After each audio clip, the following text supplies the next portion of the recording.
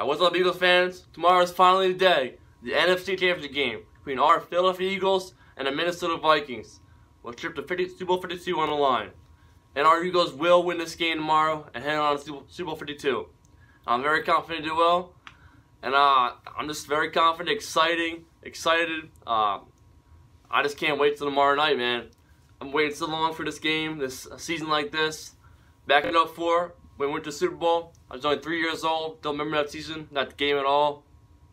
And back in 2008, I was like 7 years old. I remember that game, the NFC title game, a little bit, not much.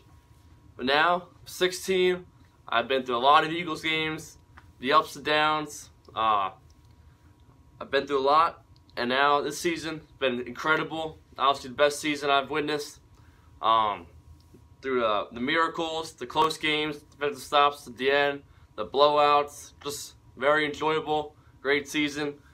Howie Roseman bringing in all these guys, great moves.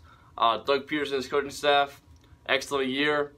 The players, week in and week out, grinding it out, performing well each week. Even the 2 games they lost, they didn't falter. They played tough those games.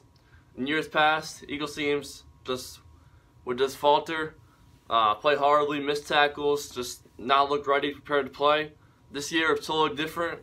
Doug Peterson has a great environment in that locker room, this team, and I'm ready to see it keep moving on, keep winning, and head on Super Bowl. Now, one thing I want to address are these Vikings fans. So last weekend I posted a reaction to that game, the miracle by the Vikings, and it's got a lot of views and comments, and they're mostly all from Vikings fans. And some pretty hateful comments. It's calling me like dumb. What am I thinking? Because after the game I said the Eagles will win this game tomorrow night. Calling me dumb. What am I thinking? Eagles are trash. Without Wentz, they can't win.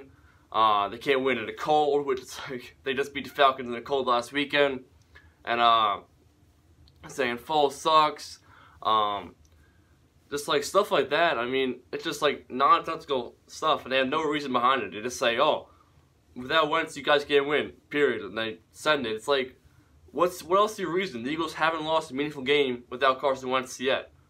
Nick Foles come in there, don't have to do, and when he struggled, defense picked it up, and they won a game with a team. The whole team. I mean, the Eagles haven't just won 13 games this season without just with Carson Wentz. The whole team has played great.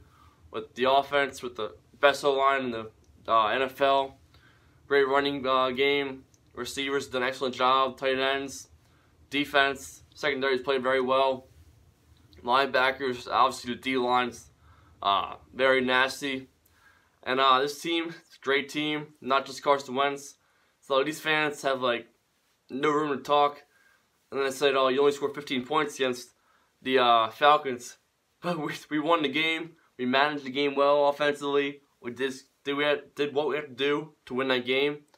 And they only scored 40 points against the Falcons, so I don't know what they're talking right there for. But yeah, so these Vikings fans, like, seeing on that video and Twitter, how like confident and cocky they are, it's like insane. They're coming to Philadelphia. People talking about invading Philly. There's no way. We have 70,000 very, very loud Philadelphia Eagles fans and plenty others watching. This city is so fired up. We haven't had a year like this in a long, long time. And we haven't been this close in a long, long time. They don't know what they're in for. That's all I'm going to say is be ready, because tomorrow night we're going to beat you so bad. We're going to be hosting that NFC Championship trophy on the field, Lincoln Financial Field. And we're going to travel to your home state, Minnesota, Minneapolis, for the Super Bowl in 2 weeks. I mean, so yeah, man, we're winning this game tomorrow. Screw all the Vikings fans, so confident and cocky. Just wait till tomorrow night. We smoke your butts. And I want to say, like, I'm expecting a close game, it's a battle.